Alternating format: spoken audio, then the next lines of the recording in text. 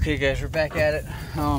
We haven't quite made it as far as we wanted to, but we're pulling our water line today. I gotta be quick because the boy's on the ice down here. I don't like him being down there by himself, but he's like way down there. You see a little black dot bouncing around. So he's out there busting through 3 inches of ice. But you see what's going on in the pile here? So we're pulling the water line today. And yeah. We're reevaluating the whole trap line. You guys, if you watch me long enough, I'll probably drive some of you guys freaking nuts. Just because I'm like a squirrel chasing a nut, guys. I like to hit them fast, hit them hard, and get the fuck out of town, you know?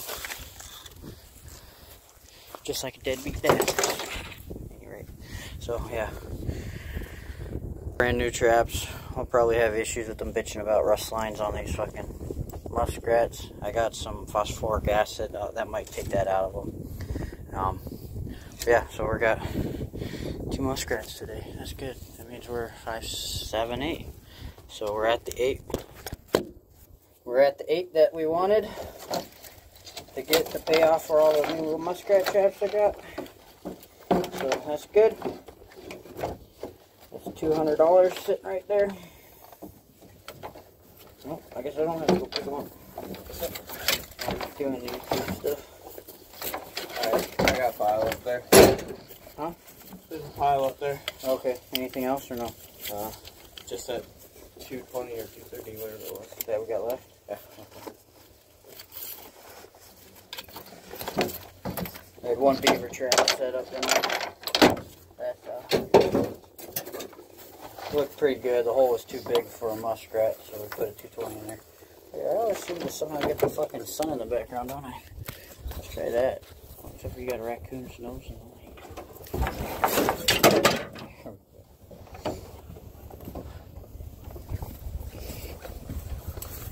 Oh, brand new 110s, man. They got some heat to them. I think these things got a little more fire to them than my older 220. So there's that. 2 pretty good runs.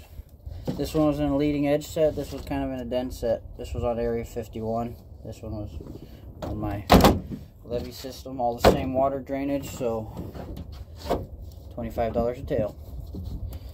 So we got 50 bucks sitting here. That's good money. So what's nice about this, and you guys might see it, this might extend my season a little bit better, because in the spring I can trap these on my nuisance permit as long as I get all my paperwork filled out before the end of the month. And so we'll get that all filled out for DNR and go from there. So again, the sun's never cooperative here. I know I got a few over here I gotta pick up. We just gotta make sure we don't run any over. I almost ran over one of my coyote sets today. Farmer came in. He's over here bailing. I might run over and see what we can get as far as. Just put your socks on and you can walk down there. I'll pull it. Yeah, I'll put my socks on. Okay. Wader's got a hole in them, so we bring an extra pair of socks with us whenever we go around. So I kind of like this angle up here. I don't know. What do you guys think? I moved it up higher because it was too low, and the heat from and there's too much contour on the windshield that my phone holder wasn't. There's a dresser in the middle of the road, so probably just ran. No, I moved it. You moved that little one that was on the road? Yep. Okay. But yeah, I really like this angle. Let me know what you guys think. I'll see what it looks like out the windshield. Oh, look at that. I just gave away some of my location. So yeah, sorry I cut out there. I just hit the stop button instead of flip it back around. But I think about 50 yards behind us we had a coyote set stolen. And I got to thinking, because last year or the year before, I think it was last year, I had put a bunch of coyote sets in, caught somebody's pheasant dog, somehow through the line. The trap ended up missing. But through the line somehow we found out who it was, and it was a small town, you know. And found out who it was, and he just chucked it on the train tracks. So I'm thinking, if I'm lucky, in the spring we'll come in here, and I bet you that trap's laying in this creek somewhere, you know. Somebody might just got pissed off and threw it in the creek after catching. Because they run these levees, even though this is technically private property, they think it's county-owned property and they can do whatever the fuck they want on here. But it's not. It's still technically private property. And you have to have permission from the people who own it, which is the levee board. So, I'm thinking, we caught somebody's dog. There's two options. I caught a coyote. Somebody's seen a coyote. Came down here, was jacking around, running this levee at night, poaching. And they seen my coyote in that trap and took off with it. Or I caught somebody's dog. They got pissed off and threw my trap in the creek. Really the only two options. So, yeah. But that's what we got. So we got the bonus 2 muskrats and a coon today. I really wasn't even trapping. So, but a trick for if you got stuff like those were brand new traps, so I wanted to set them out, get all the oils. Might as well. They're just completely submerged right there. So, problem is, they rust.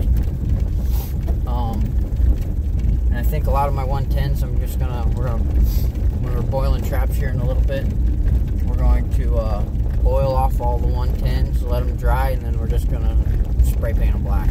I don't need to be going through dipping them. So we're going to boil all our traps today, reset. We're about halfway through. We're through the first month at least, and I'm getting ready. So I call it halfway through because I'm moving a big line.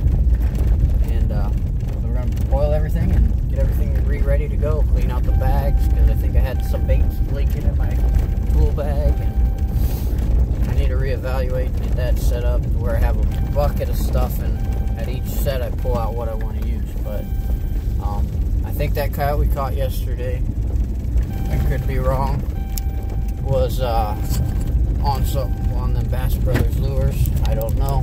I never even got my hands on the coyote yet. He's hanging up in the skinning shed because my dad skinned him out for me too, because he knows I've been working pretty long hours. So between him and the boy, they got almost everything skinned out. We just got a big pile of fur in there now. We just got to finish out and then go from there, guys. So we'll try to keep the talking down. I know I was over watching my shit with Jay the other day, and he's like, yeah, you need to stop talking so much. But hopefully we'll get into some catches so you don't have to listen to me talk. Or I start setting you up and talk to you while I'm on the trap line, but it's easier for me, to talk to you when I'm in between traps, because it's just one more step. So, alright guys, God bless. Keep on grinding, guys. That's what we're here to do. Work your asses off and the rewards pay themselves. Take care.